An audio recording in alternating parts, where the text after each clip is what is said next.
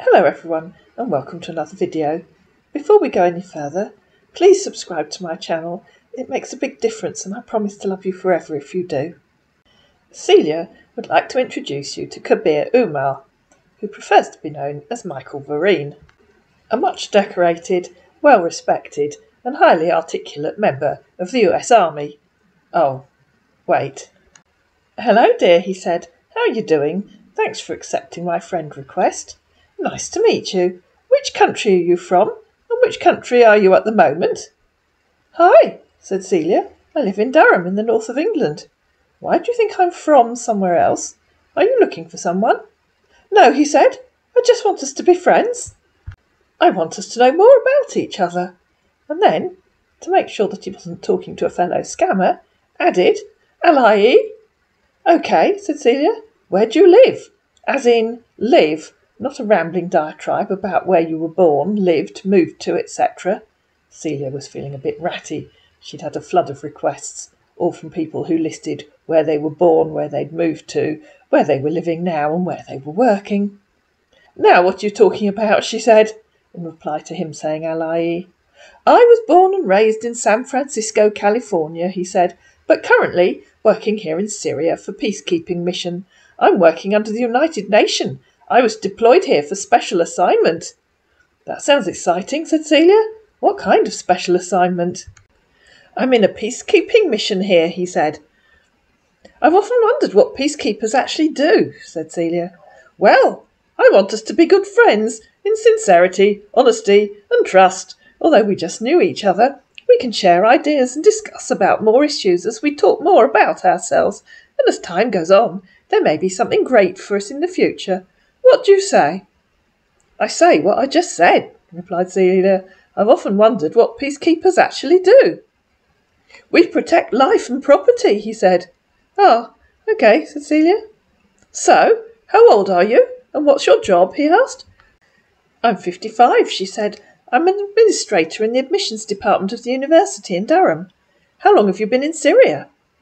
I've been here for 1 year and some months now, he said. I'm 58 years old. Are you on Hangouts? And so, as ever, they moved to Hangouts. Hello, my dear friend, he said over on Hangouts. It's me, your friend on Facebook. And he sent her a photo. And then he thought he'd call Celia.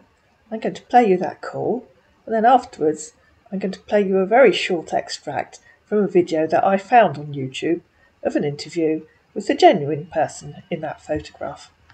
I don't think it would be very hard for you to tell the difference between the genuine American accent that the person in that photograph has and the not quite so genuine American accent that the person who called Celia has.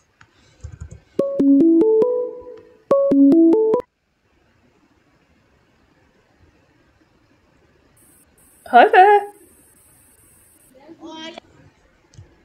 Hello. I can't hear you. Hello. Oh, now I can hear you. Can you hear me? Hello. Can you hear me? Yeah. Can you hear me? Yeah, I can hear you, yes. Yeah. So how are you doing? I'm fine, thank you very much. How are you? I'm good. So are you back from work? I am, yes. I've been back for about half an hour. Are you at home now? Sorry, say it again. I say, are you at home now? Yeah, I've been home for about half an hour. Oh, okay. I just want to hear your lovely voice. So tell me what it is that you do. You say what? Tell me what you actually do. I can't hear you. Tell me what you actually do. Faced with a difficult question, our man left the call. And before we go any further, I'll play you that short extract from YouTube of the genuine person whose photo was being used here. Well, it's fairly simple, to be honest with you. I think first I'll just tell you I'm an Army brat, and so I got introduced to the Army a long time ago. I was hoping you'd explain to me what you do, said Celia after the call, and you'll probably realise that our man was starting to struggle. Well, fairly soon he's going to be struggling even more. The signal is very bad, he said. I can't hear you clearly. I could hear you, said Celia. So, what are you saying? He asked. What do you mean? Asked Celia. I said, what were you saying before I hung up the call? I already told you, said Celia. I was hoping you'd explain to me what you do. Okay, he said. You mean my occupation? Yes, said Celia. I was hoping you'd explain to me what you do as a peacekeeper. Okay, he said. I'm an army. We protect the life of the people, and we protect property here. How do you do that? Asked Celia. As from 10 a.m. in the morning, I'm on duty, he said. Hope you understand. No, said Celia. That doesn't really tell me what you actually do. So, how do you still want me to explain it to you? He asked. What did you actually do yesterday? Asked Celia. Walk the streets to see everything was quiet? Have talks with a local group? You know, what do you actually do each day? And now, our man is going to introduce you to some official US Army jargon. Okay, he said. The bad men here are forcefully collecting people, property, and killing people here, so we're deployed here to save lives and property. But the bad men here always try to fight back, so we attack them whenever they want to do evil. So we go around the town and check if everything is all right. That's what I do every day. Bad men? Said Celia. Is that an official US Army term? So he sent her another photo. And underneath, he added, Check my uniform. US Army. OK, said Celia. I'll assume that bad men is an official US Army term. You attack them? How is that peacekeeping? Because they're bad men, he said. Tell me about all the decorations on your photo on Facebook, she asked. Sorry, I know I'm laughing, but I know what comes next.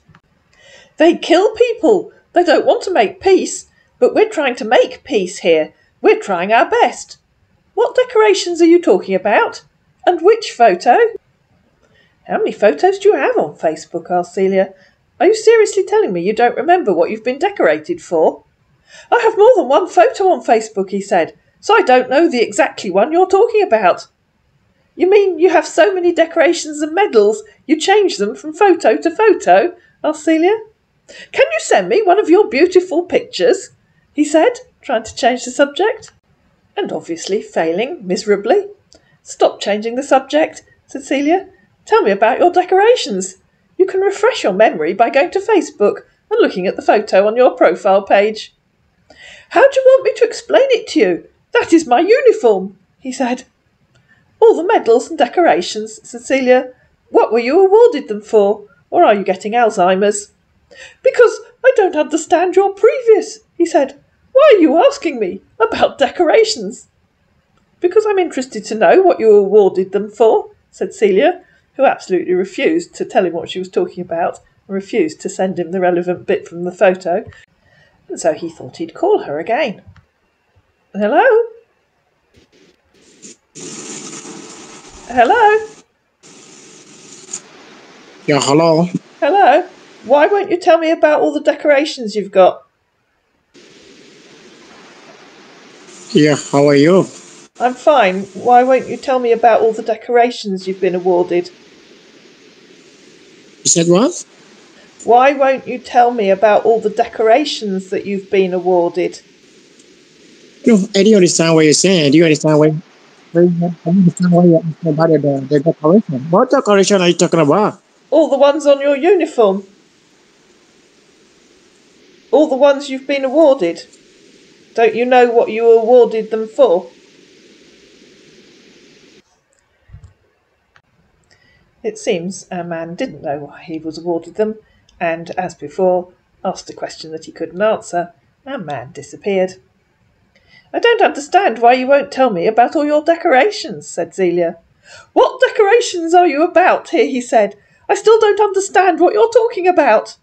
Oh, FGS, said Celia. All the ones on your uniform. You know, the uniform you are wearing in your photo on your Facebook page. You can refresh your struggling brain cell by going to your Facebook page and looking at the photo that you put there of you in your uniform jacket. So he managed to go to Facebook and find that photo that I showed you at the beginning, and he posted it to Celia. Well done, said Celia, who who thought of adding 10 out of 10 but didn't.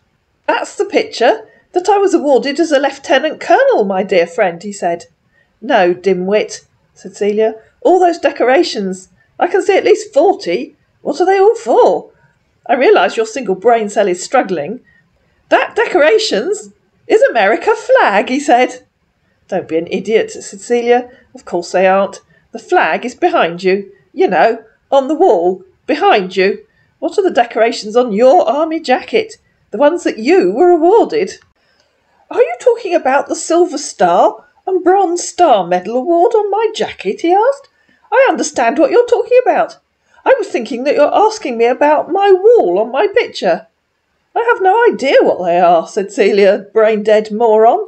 "That's why I'm asking you." "Why are you insulting me by calling me names?" he asked. "They aren't insults," said Celia. "They're true. How many times have I asked you to tell me about your decorations?" "I was lost with your question," said our struggling brain cell. "I take my time to read your text and understand what you're talking about." "You were lost with understanding a straightforward, very simple question about the decorations on your jacket. That just makes you even more stupid," said Celia.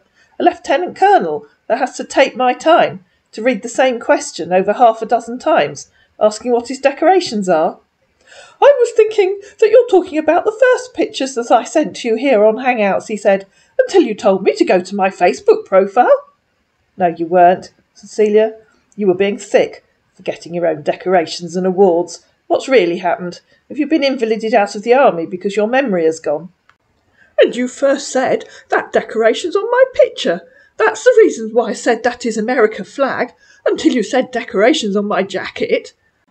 I apologise for reading his part of the conversation as if he's a disgruntled 12-year-old whose mother's just told him that he's gated for misbehaviour. "Stop being an idiot," said Celia. "You know perfectly well which decorations I was referring to. A highly decorated man like yourself pretending he thinks I'm talking about a flag. How stupid do you think I am?" "Well, I have a lot of things that I'm thinking about here," he said, "because I'm in a bad situation right now." "I guess if you only have one brain cell," said Celia, "then it would struggle to think about more than one thing at a time. Very understandable." "What's the decorations on your jacket?" he said. "Not what's your decorations on your pictures. But it's okay. Let's forget about it. We don't need to argue over it, okay?" "To refresh that struggling brain cell," said Celia, copying and pasting the bit where she'd said, "the ones on your uniform, you know, the uniform you are wearing in your photo on your Facebook page. I think that was clear enough, don't you? I said, let's forget about it, okay? We don't need to argue over it, okay?" "We aren't arguing about it," said Celia. "You are being thick and stupid and refusing to apologise. If you apologise for refusing to answer, then we can forget about it. But if you persist in trying to pretend you weren't being thick and stupid, then you can go away."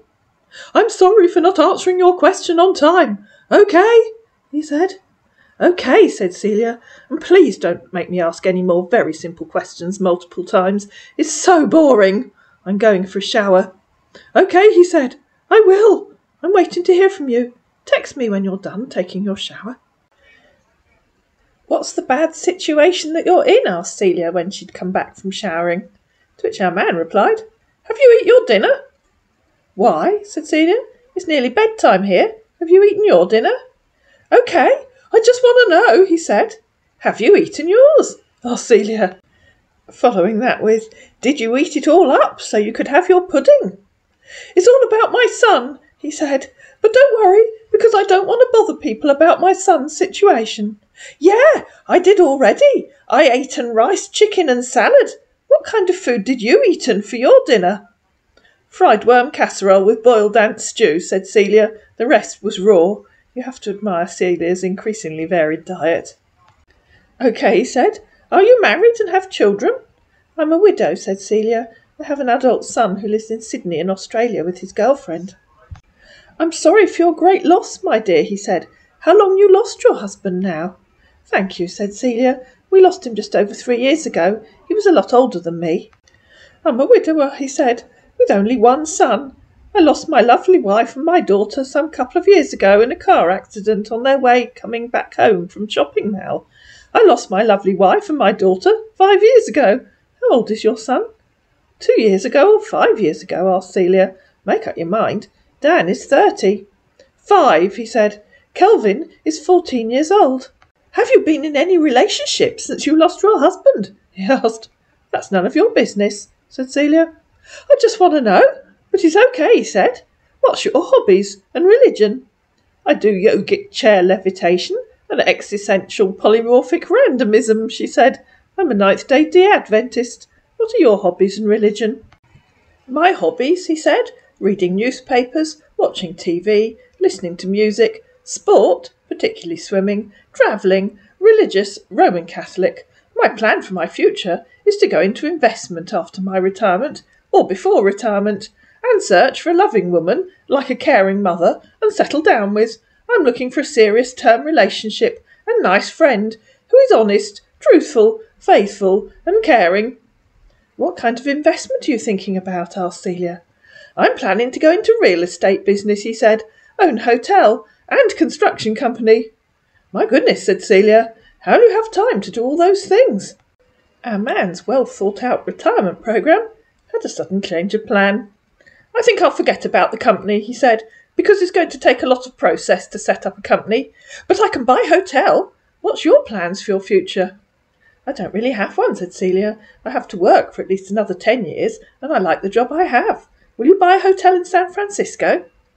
"I would like to have one in SF and one outside," he said. "Okay," said Celia. "Your own chain of hotels?" "Yeah," he said. "I was planning to set up the business before I lost my lovely wife and my daughter. My late is RN. Are you a citizen of England?" "What do you mean your late is RN?" asked Celia. "Registered nurse," he said. "Ah, OK," said Celia. "Of course I'm a citizen of England. Why do you want to know? Has President Biden issued a proclamation of some kind?" "I just want to know if you're a foreigner that's staying in England," he said. And I know I missed a chance there. I should have told him I was Nigerian. "Have you been to America once before?" he asked. "Why do you want to know that?" asked Celia. "Do you know something about foreigners staying in England that I don't? You've got me worried." "Nope," he said. "So why do you want to know? Are you a foreigner staying in the USA?" "Nope," he said. "I'm a native of America." "You're a Native American?" asked Celia. We did have one video somewhere, didn't we, where someone claimed that they were. He didn't fall for it. "I visited England 2012, he said. "That was the last time I visited England. Yeah, I'm a native of America. Have you been to America once before?" "Once before what?" asked Celia. "Where did you visit when you came to England?" And he's now going to turn into one of those geographically challenged scammers that we all know and love. If there's one absolute giveaway that you're talking to a Nigerian scammer, it's football. Nigerians seem to really love their football. "I went there to watch Football Championship League," and I think he meant final. "Chelsea versus Manchester United. Chelsea is my favourite team. You haven't answered my previous question." "Which question?" asked Celia. "Have you been to America once before?" "And I asked you, once before what?" said Celia. To which our man replied, "Do you like football?" "No, I don't," said Celia. "That means you don't watch football?" he asked. "No, I don't," she said. "I asked you where you visited in England, not which game you watched." "North England," he said. "But where in North England?" asked Celia. Oh, you shouldn't have asked him that, Celia. You really shouldn't have asked. "Do you know where Chelsea Home is located in England?" he asked. "Yes," said Celia. "I asked you where you visited in the north of England." And before we go any further, for those of you that don't live in the UK, I'll just show you a little map. Give or take a little bit, this is a map of England. The pin shows you the location of Stamford Bridge in London, in the south of England. And I've circled Durham, where Celia lives, in the north of England. Birmingham, which is in the middle of that map, is usually considered to be the Midlands, whereas Liverpool, Manchester, Sheffield, Leeds and North are usually considered to be the north of England. There might be some dispute about that. I'm sure a few people will leave comments. "Why did you want to know everything? Stop questioning if I don't know what I'm saying," said the man who obviously didn't know what he's saying and had never been anywhere near England. "What do you want to know? I mean, what are you trying to figure out?" "I'm not trying to figure out anything," said Celia. You told me you'd come to the north of England. I'm interested to know where. If I told you I'd been to the US, wouldn't you ask me where? Because I have been to the US. I'm surprised you can't just tell me where you came to, said Celia. It shouldn't be difficult. Watch out for this if you're talking to someone online. Ask them questions. If they can't answer them, then just consider very carefully whether the person that you're talking to might not be genuine. I've told you the reason why I went there, he said, and the purpose of going there. Maybe you start asking me what street. I didn't ask you why you came, said Celia, and I haven't asked you which street. Stop acting like a baby. And the hotel I spend my night. I asked you where you came in the north of England, she said. You know, which city. Oh, grow up. I didn't ask you which hotel or which street, just where you came. Try. I came to Leeds. I came to Bradford. I came to Carlisle. I came to Newcastle. I came to Durham. I told you that I went there to watch in Stamford Bridge, he said. No, you didn't tell me that, said Celia. You told me you went to the north of England. To refresh your sadly lacking brain, this is what you said. North of England. Now you tell me you went to Stamford Bridge. FGS, make up your frickin' mind. How can a lieutenant colonel in the US Army be so dim and stupid? I told you the reason why I went there, and my club. You supposed to know more than about where Chelsea Stadium is located? I know where Chelsea Stadium is located, said Celia. You clearly don't, so it's obvious you've never been there. So tell me where you really came to in the north of England. Why could you use that word idiot in our conversation, said our offended 14-year-old. And I didn't ask you the reason why you came. I asked you where you came. I assume you do know the difference between why and where. And I used the word idiot because that's what you're being. She gave him a few more suggestions of places in the north of England that he might have been to. That word idiot hurt me a lot, he said. Grow up, said Celia, and stop acting like a baby. You're a lieutenant colonel, not a cleaning boy. Some more places for you to choose from in the north of England. And she gave him some more. And if you look at the timestamps on this conversation, you probably realised I've missed out quite a lot of it. The next morning, Celia said, So you still haven't remembered where you came in the north of England, despite me giving you an extensive list of places. So now I know you were lying. Did you think it would impress me? I don't think men who lie are impressive. Even those that I've forgotten the place, that doesn't make me a lied, he said. I can't forget about it, because that's a long time ago. Don't be ridiculous, said Celia. It was 10 years ago. It's obvious you're lying, otherwise you'd just tell me. I've given you an extensive list. All you have to do is pick one place from it and pretend that's where you visited. I assume you thought you'd sound impressive, and now you're too much of a coward to admit you lied and apologise. So, goodbye. Goodbye, said our man, and so they parted company.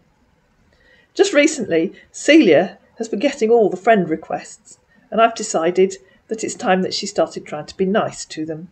She might even play the part of Serafina.